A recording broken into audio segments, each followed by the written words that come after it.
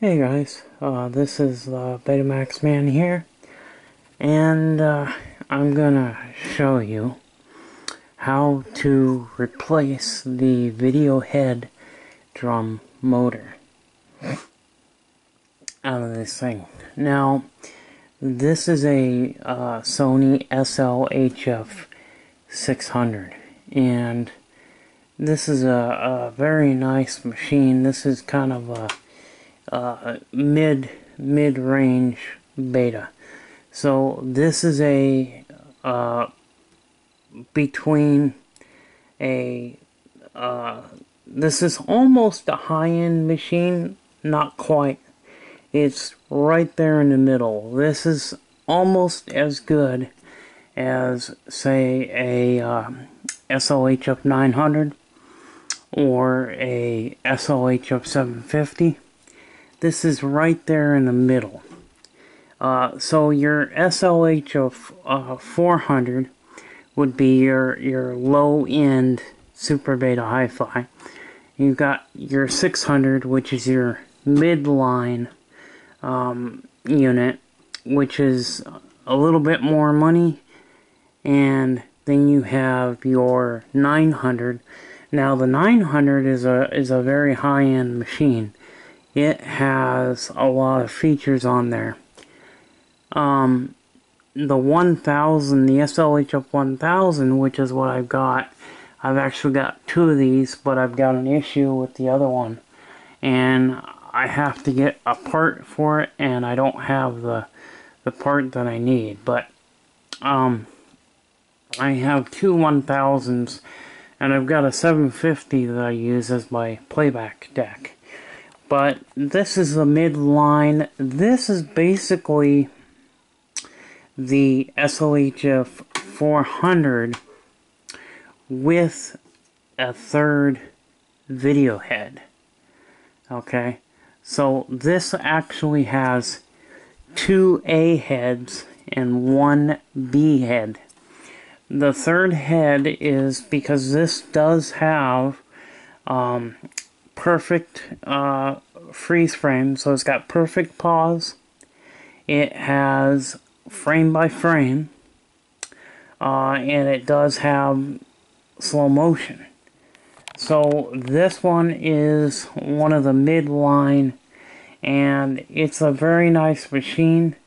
This one doesn't work because I robbed the voltage regulator, the STK 5441 regulator chip, to fix another machine. Actually, I think I pulled the regulator out of this one to fix a 900 that I had, and that 900 sold. So anyway, but we're gonna show you how to change out the video head drum motor. And they're not that hard, and we're going to show you what you need to do. But the first thing you'll need to do is take the panel off the top. So we'll take this panel off.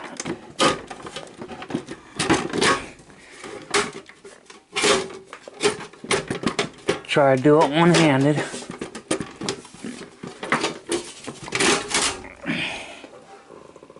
Okay. Then you'll want to take the bottom panel off.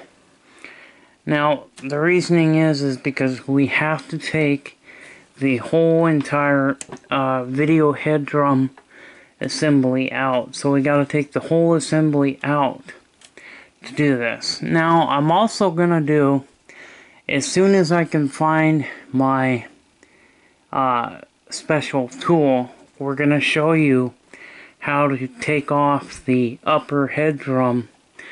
So I want to show you guys how to take that upper drum off and then do a really good thorough cleaning. This head actually looks pretty good. It doesn't have a high shine on it. What happens is a lot of these Betamaxes, the top of the head actually gets really shiny, and then it causes the tape to stick to it. And it was a phenomenon known as stiction.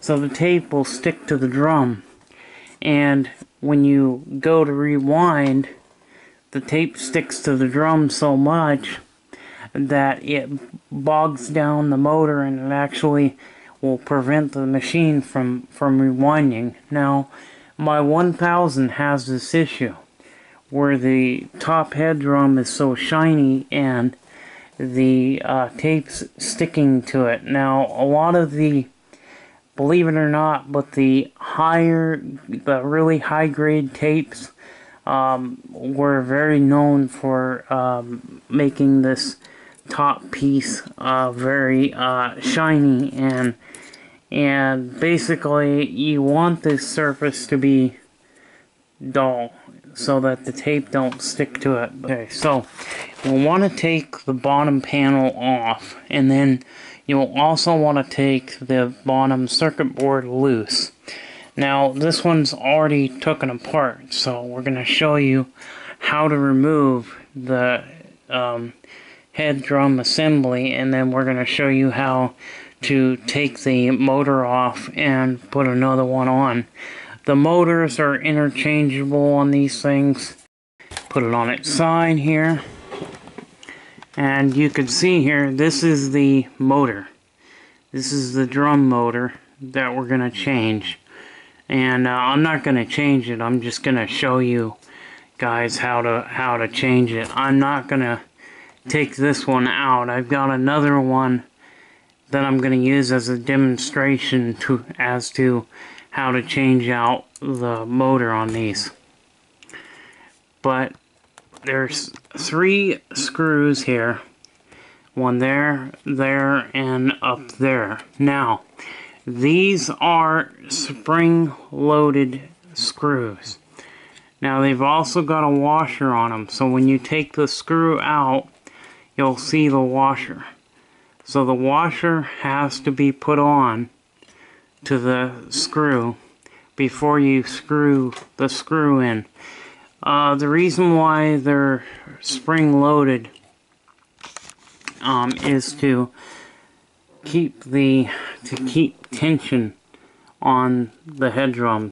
Okay, so here we go. Here's the head drum assembly after you've removed it from the machine. There's a nut here that has to be removed, and then you have to remove the screw on this side and the screw on that side. Now, my recommendation is to take a Sharpie or some kind of marker and go ahead and mark around the area here so that you know where that goes back into. I don't need to make these marks because I've done it for so long that I don't even need that, but I'm gonna recommend, I highly recommend you use a Sharpie or something to mark. Just put a mark next to the steel plate here.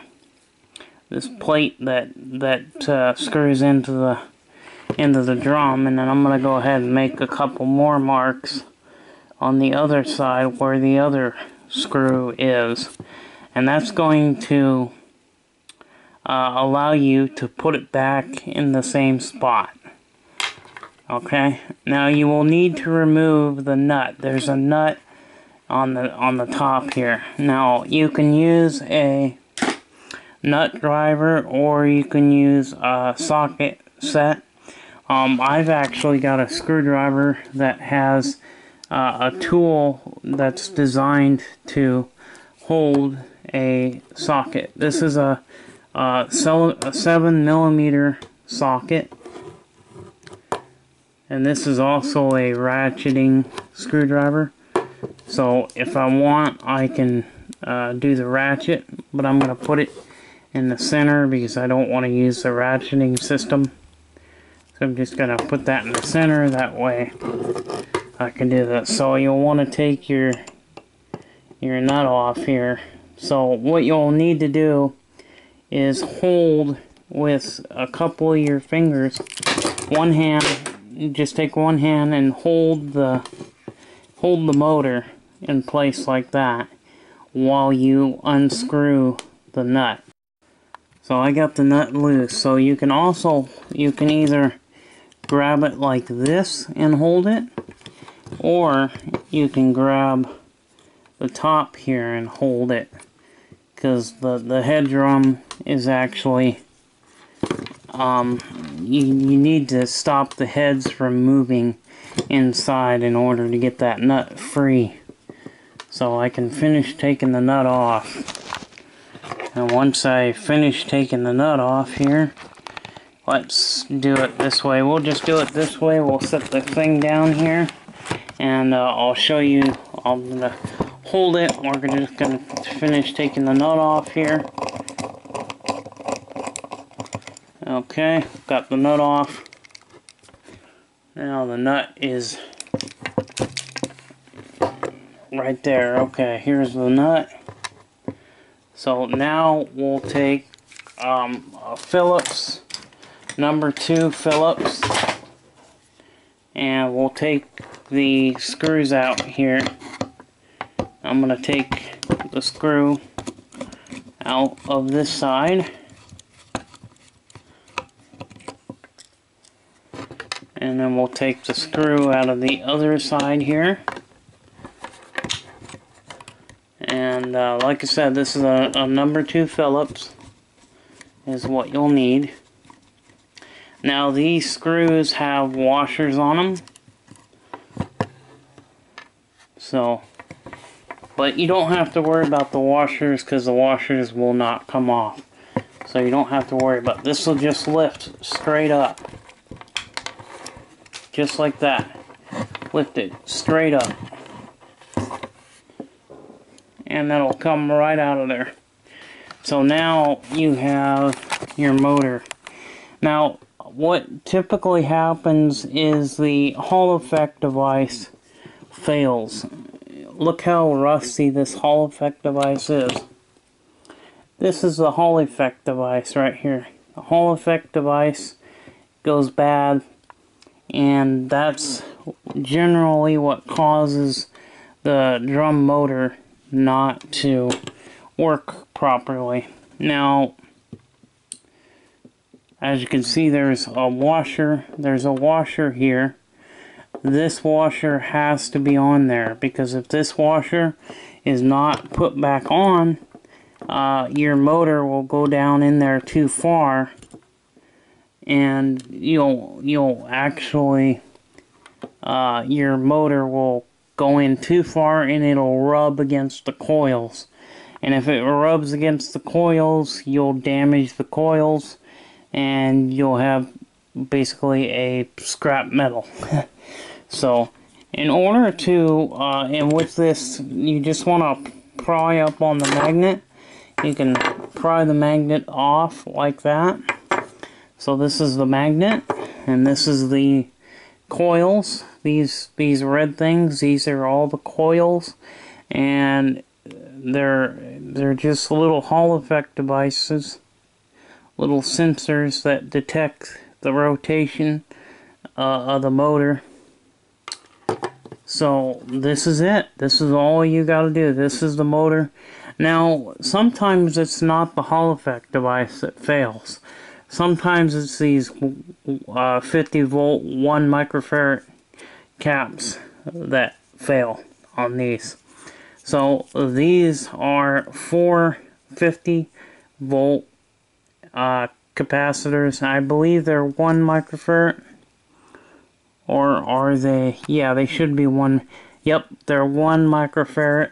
That's what I thought. They're 1 microfarad 50 volt caps. Now, when you replace capacitors, you need to get, they have to be at least, I would recommend getting the 105 degree caps. If you put too low of, if you've got caps in there that can't withstand a certain temperature, they'll burn out. You'll burn them out. So make sure that you put at least 85 degree caps, but I always put the 105 degree capacitors in there. Now this little washer, we're going to show you what happens if you don't have that washer on. What'll end up happening is that you're going to rub. So just for demonstration purposes, we're going to put the screws back in, then we're going to put this on. We're going to show you just exactly what it does without the washer. Okay, so let me put this back on. We're going to put the camera down like that so that you guys can see me putting it back on. But we're going to show you just exactly what happens if the washer is not on there. And I'm doing this specifically so I can show you guys, because I want you guys to be able to know how to do this. And if you've got an issue where it's rubbing when you put it on, then more than likely the washer has came out, and it's the cause. So you can you put the motor on and you put the screws back on. And now we'll go to put this back on. You'll notice that we put it on and it's rubbing. It's touching and it's rubbing. See how it's rubbing on there? See that? You can hear it too. So make sure that you put that washer on there. So we're going to take it back apart. We're actually just going to lift. I'm just going to lift up on the magnet here.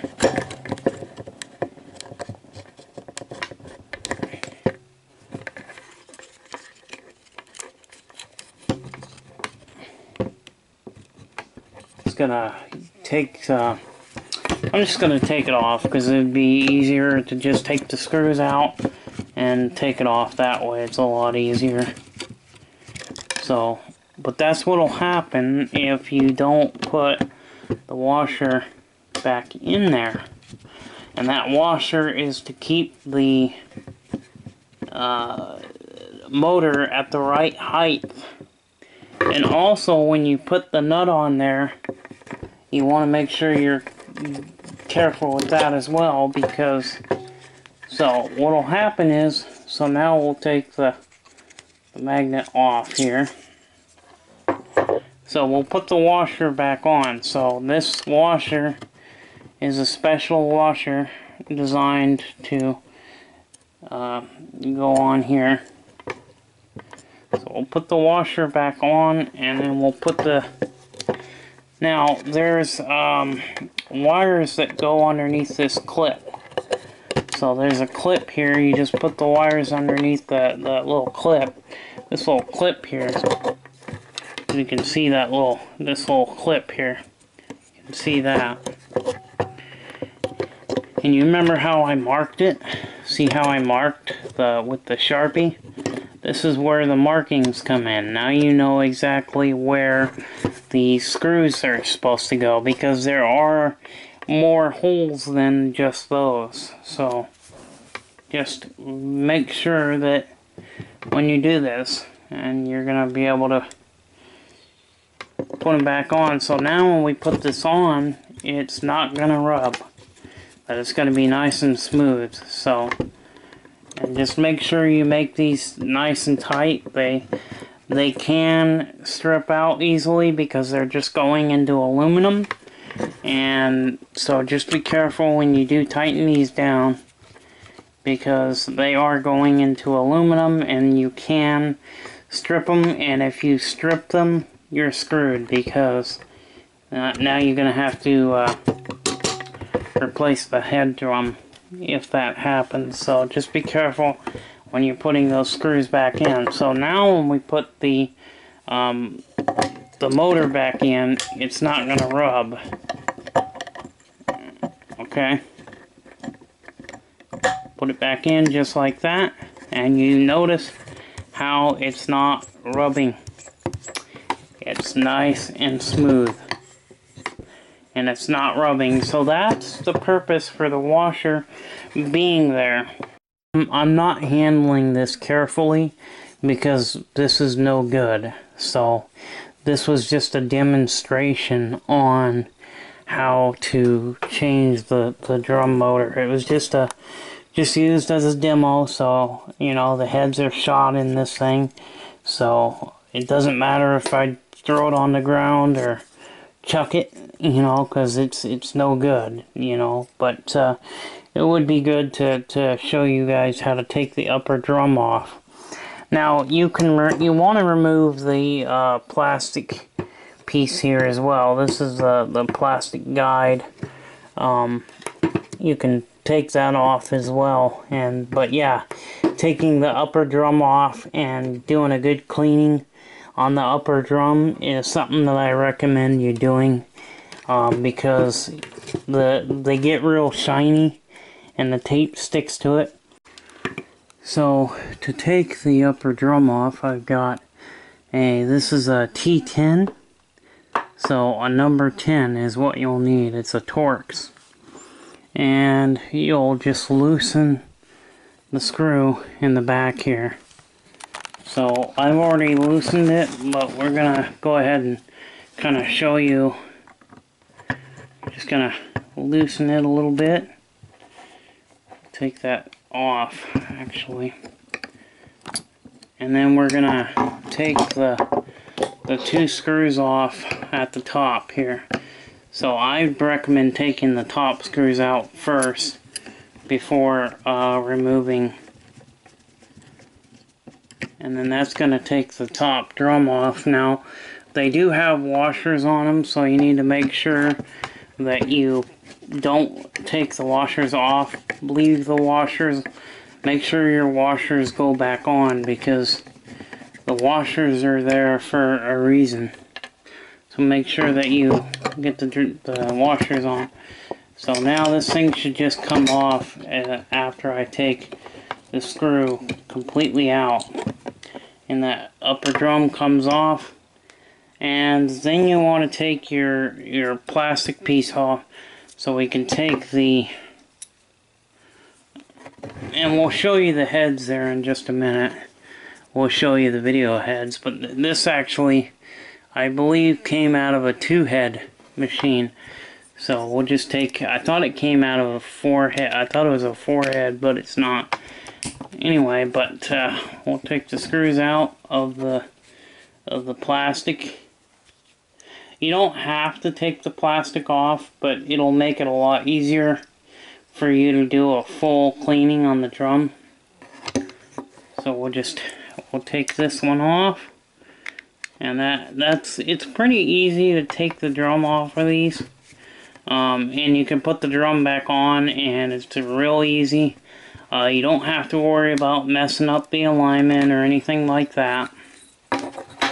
So now you can take the two screws. We got the plastic piece off, and now you can see that we've got the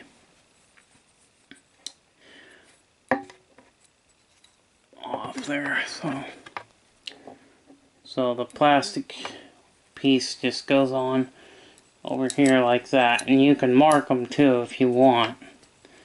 But anyway, it just goes on. Let's see, was it over? Yeah, anyway, yeah, it goes off there.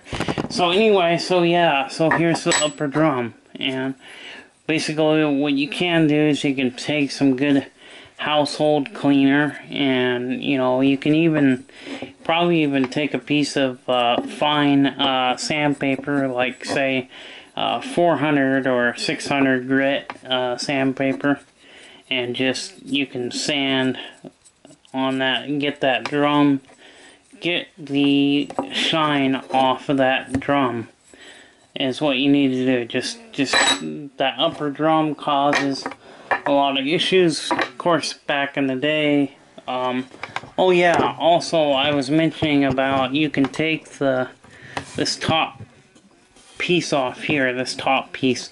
I forgot to take this off, but you actually don't have to take that off if you don't want to, because this thing will go right back on. So you can put it right back on. You don't have to have that one off, but you know, good idea to, you know, take that off. So we'll take this piece off too, and I'll show you the heads, and it'll kind of give you an idea on doing the heads. And we'll show you how to do that. And they're pretty simple to change the head on these. So we'll need a number one screwdriver. I think a number 1 will do it, or I might need a 0. No, I need number 0. So I don't know if I got my screwdrivers put back in or not, because I don't think I have the. Yeah, this is a number 0, so we'll just take the 2 screws off here, and that'll take the. We'll take that off as well.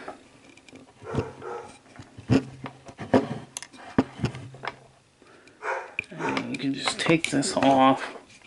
Like I said, you don't have to take this off, but a lot of people do when they're doing the drum. And now you can see you can now see the heads, and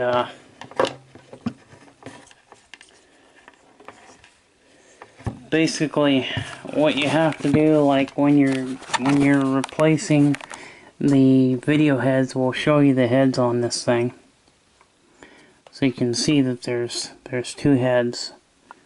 So that's a video head,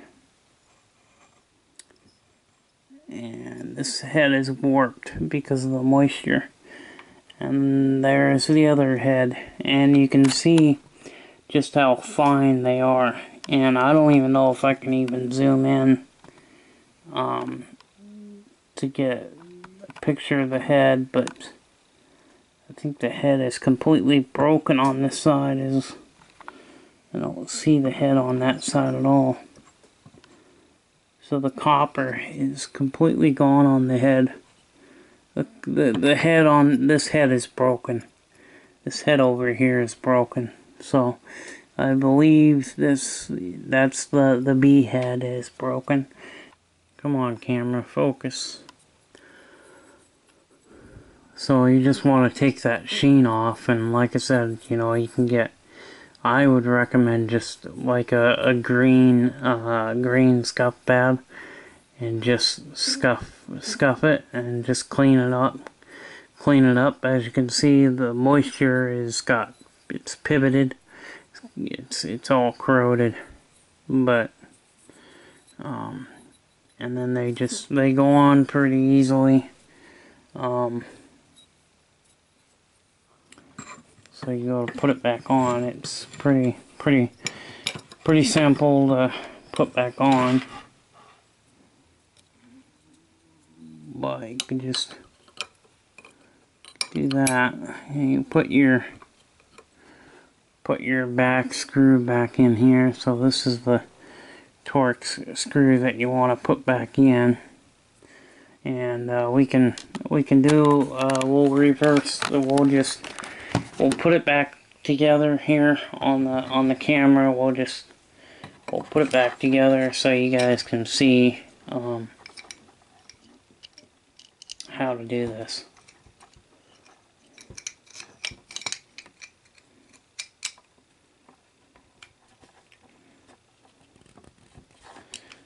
You just thread your screw in, put your screw back in,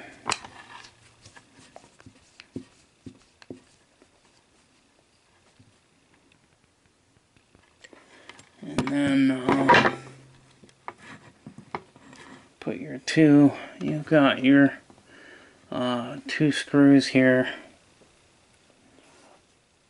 and they've got a washer on them, and there's a reason why too.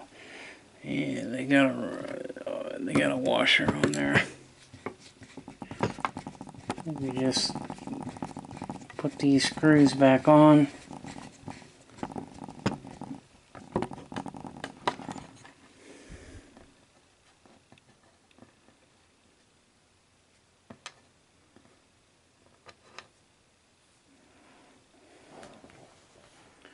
Now, I think I just lost one of my screws here.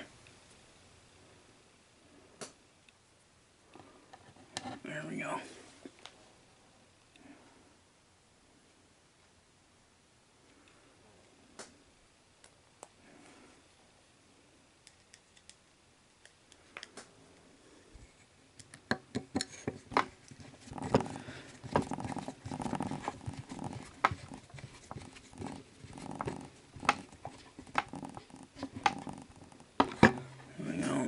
And of course you've got your white screws, which put the plastic thing back on here. So this just goes on just like this. And then you just put your two screws back on for the plastic, and they're going into aluminum, so don't over tighten them because you can strip them out pretty easily. Just do it until they're nice and snug. You don't have to reef on them, because you don't want to reef on them, because like I said, they're going into aluminum and it doesn't take much to strip out aluminum. And all these parts have to go back on, so they are literally essential. They have to go back on. So then you just put your two little screws back on, the black ones. They hold this top plate on here.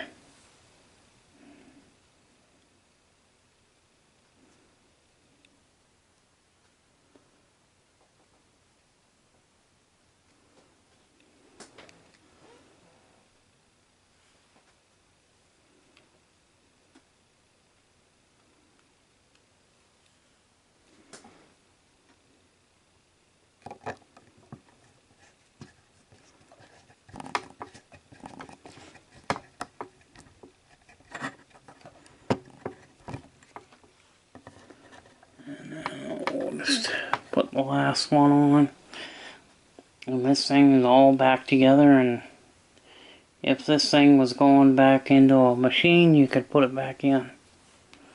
So you can change out the head drum, you can clean the upper drum, you know, and you can do the lower drum as well. But if you're gonna do the lower drum, you'll need to take the video head out, because you don't want to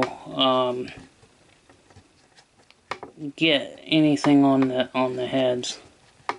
You can destroy the heads of a beta machine so easily. The heads on a beta machine are very fragile, and there you go, it's all back together. So it's pretty easy, pretty simple. So I know that I've been rambling on for way too long, so I am going to end this video.